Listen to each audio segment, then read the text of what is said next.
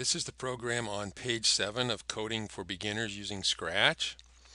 And we're doing number 1, first steps. It says try dragging these two blocks from the motion menu into the script area to make the cat walk. And the first one is point towards. So the motion is the blue stuff here. So you have to click on motion. And then we have to point towards. That's this one right here. And we'll drag that out there. And then you have to tell what you want it to point towards. And there's only one other thing so far, and that's the mouse pointer. So that's what it will point towards. And then we want it to move 10 steps. Okay. Now, then we want to go to the sound, which is the kind of pink stuff, I guess, here.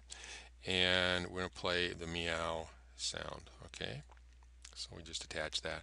Now, none of this will actually happen unless we tell it that we want it to happen when this event occurs, when they click on the green flag. So we have to click on events here, and all of our programs are going to start this way. So when clicked, we're going to point towards the mouse pointer and move 10 steps, and then we're going to say meow. So this is going to happen really fast because it just does these things once. So it'll point real quickly, and then it'll move, and then it'll play the sound. So watch what happens. Here we go.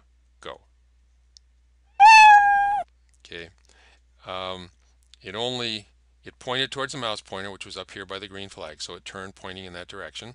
And you probably couldn't see it move because 10 steps isn't very much on here, but it did move a little bit. And then after it moved 10 steps, then it played the meow sound.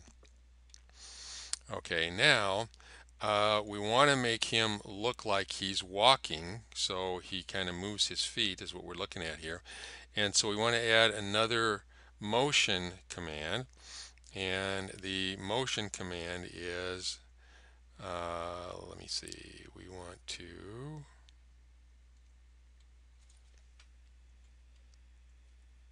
I'm sorry, that's not motion, it's looks. We want to go to looks, and we want to have him go to his next costume. Okay, so the next costume is,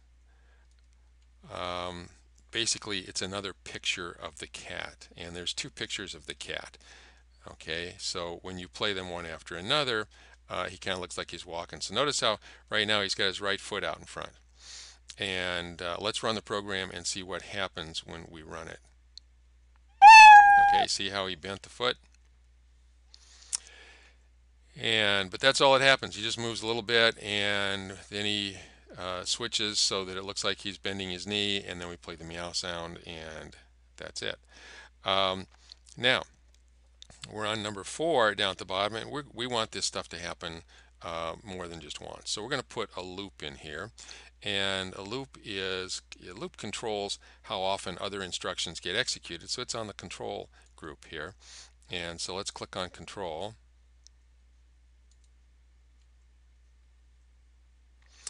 And we're going to grab the repeat 10, and it's got these jaws here that will open up when you put it around a block of instructions like that. Okay, we have to reconnect it to our when clicked, and now let's try to run it and see what happens.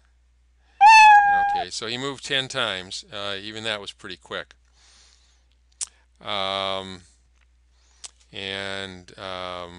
We're going to, let me see, I only played the sound once. We're going to drag that outside here, and now we'll try it again. And okay, now that takes care of page 7. Now we're going to go to page 8 here, and we're going to create a little game called Cat and Mouse. Okay, and if you look at number 3 on page 8, we've got point towards the mouse pointer, and we've got move 10 steps, and we've got next costume. So these 3 instructions are going to get done over and over again. I'm just going to drag them and pull them out here. It looks like we're getting rid of the play sound, so just drag it over here and let go. And we're getting rid of the repeat 10. We're going to drag that over here and let go. And this time we're going to do a different kind of repeat. We're going to do a repeat until something happens. Okay, so, and we're going to put that around these instructions that we've already got from page 7. And what we want to happen, we have to put something in here, and actually when I clicked on it, it started executing the program, so we're going to stop it. So I need to put something in here, and what I need to put in there is I want to be able to sense when the cat touches the mouse pointer. Okay, so I want to do some sensing here, and that's going to be the light blue. And so if I click on light blue, and I want to go until we are touching something, and what we want to be touching is, so drop that. You see how this has pointed ends on it, and there's pointed ends in the repeat until, so drop that right in there and it fits right in. And we want to repeat until the cat touches the mouse pointer. Notice that for all of these instructions over here, this cat, sprite number 1, has a blue box around it. So what that means is that everything we're doing right now is attached to the cat.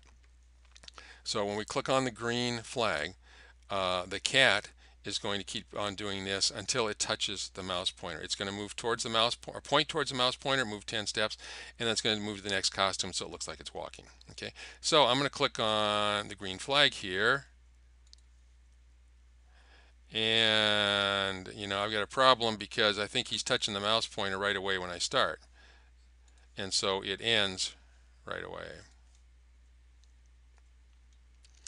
So what we're going to have to do is we're going to pull this down, and we're going to have him start off. So this is a motion command. I want him to move back to the middle. So otherwise it's not much fun if he catches me as soon as I click on the green. So I want to have him go to the middle. So we're going to tell him to go to X, Y, and the middle of the screen is 0 on the X and it's 0 on the Y. So you can just type over whatever numbers are there and then go up and reconnect. And now let's try running it. And the first thing you should do is go to the middle, and then he's going to just try following the mouse, and he must have caught me. So let's start it again. And okay, I'm just going to try to keep the mouse away from him as much as I can. He's moving pretty fast. So as long as I keep kind of circling like this, he's never going to catch me. And see how it looks like he's walking? He must have caught me. Okay. So we'll stop the program. And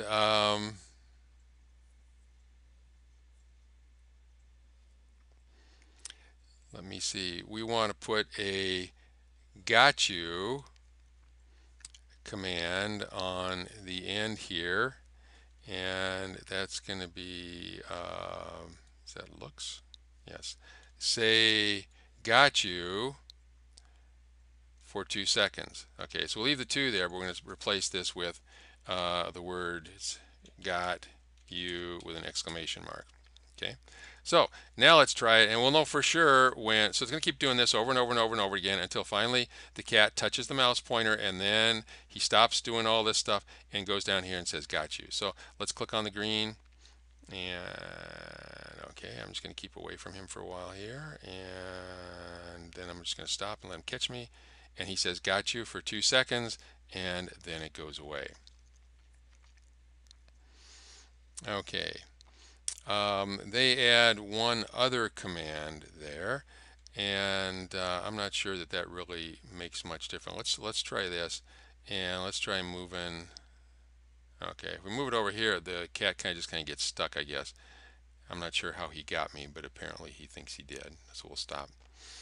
And on the top of page 9, they add one instruction that says if on edge, and that's a blue instruction, so it's a motion. And if we're on the edge of the screen, we want to bounce off. So we'll put that up here at the top of our loop, and we'll run it now, and we'll see what happens when he gets to the edge. And he just okay. So before he's kind of flipping all over the place, but now he just kind of stays there.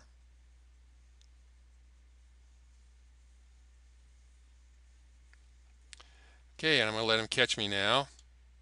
I didn't think I let him catch me, but apparently he did. Okay, so that takes us to the bottom of page 9. And page 10 is going to be in another video, so we'll stop this video there.